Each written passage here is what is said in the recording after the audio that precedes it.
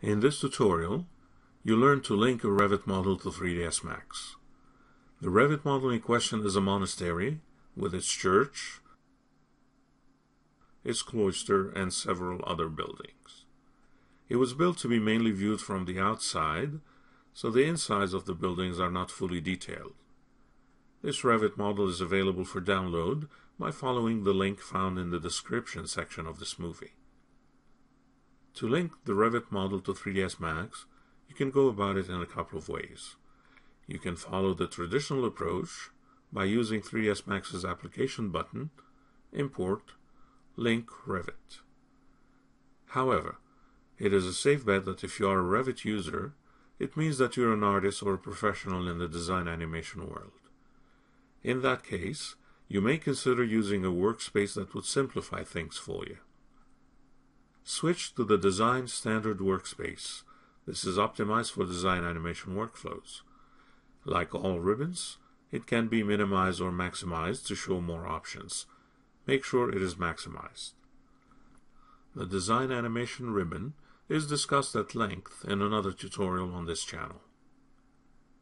In the Get Started tab, you can start by setting the units according to your needs. In this case, the monastery was built using the imperial system, so it makes sense to match the units in 3ds Max. The File Links button enables you to link to various formats, including the Revit.rvt native file type. Use this option, and then browse to the folder where you downloaded the monastery RVT file. Select it, and then click Open. After a few moments, depending on your computer speed, you are prompted for a few options. First, you are asked to select a Revit view to transform into a 3ds Max camera. In the old days of 3ds Max, only one view could be imported. If you are using a more current version, though, all views are imported. Click OK to dismiss this dialog. More importantly, the Manage Links dialog has a number of presets you can use to sort out scene models. Once you have chosen a preset and linked your Revit file to Max, then you are committed to that preset and you cannot change it. The default Combine by Materials means that all objects sharing the same material in Revit come in as one object in 3ds Max. The material name in Revit also translates as the new object name in 3ds Max. Try it out. With the Combine by Material preset selected, click the Attach this file button. After a few moments of computing, you are asked to set up parameters to accommodate the daylight system coming from Revit. Click Yes to dismiss the dialog. The monastery scene from Revit is imported, well, linked actually. With the mouse hovering over the perspective view, press Alt-W to maximize that view.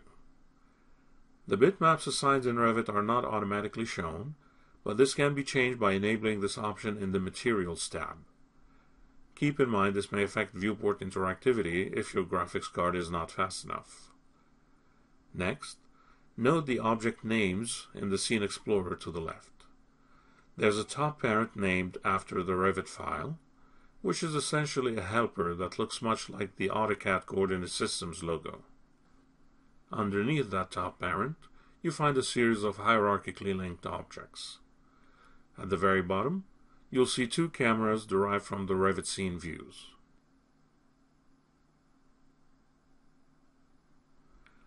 There's also the daylight system, which has its own hierarchical tree. The rest of the children objects represent the scene geometry, and the names are derived from Revit materials. For example, selecting the Spanish style object in Scene Explorer selects all the roofs in the project, even though they were created individually in Revit. The same phenomenon applies when you select other objects, such as CL Stone 01. This object includes all of the monastery walls, even though they too were created individually using different wall types. Sorting by material type is a good and convenient method, but you may prefer other options.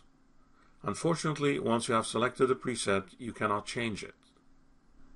From the Files tab, detach the current RVT file, The scene is now blank again. Go back to the Attach menu and link back the same file again. Follow the same procedure as before, but this time use the Combine by Revit category instead.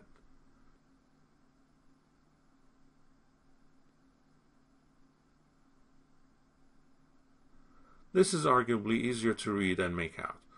All walls are combined into one object, and the same is true for roofs, doors, windows, etc.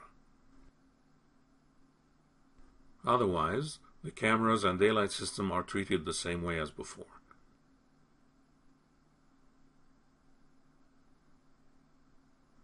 There's one additional preset worth considering. It is based on this current one, but offers more subcontext. Detach the current file and reattach it.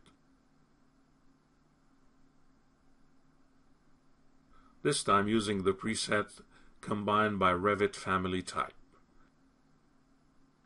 In this mode, objects that are part of the same family type in Revit are combined into a single object in 3ds Max. For example, the church walls are different in structure from the monastery walls in Revit, and so come into 3ds Max as separate objects.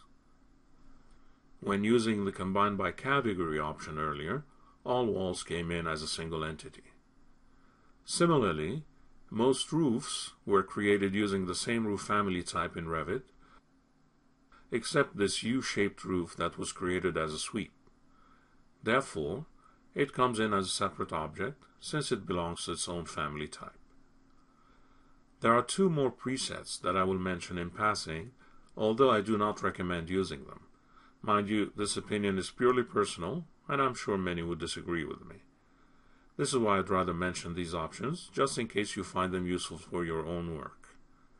I will temporarily detach the file one last time, so I can get access to the preset menu, but I will be coming back to this mode momentarily. The last two modes I want to mention are the Combine as one object and the Do not combine entities presets. As the name implies, the Combine as one object option combines all Revit objects into one 3ds Max mesh. This makes it very hard to select individual components if and when you need to. The Do not combine entities preset does the opposite, giving you too many objects to choose from. In this mode, every single Revit object translates into an individual mesh object in 3ds Max.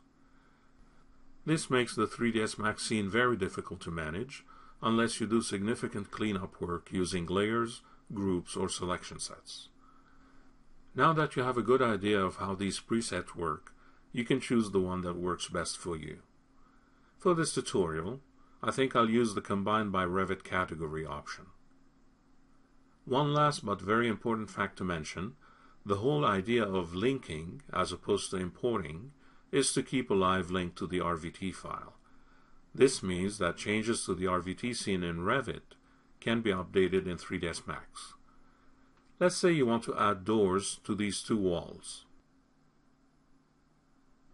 In Revit, this can easily be done using the project browser to insert, in this case, the arcade door, old door 8x6 model into the walls.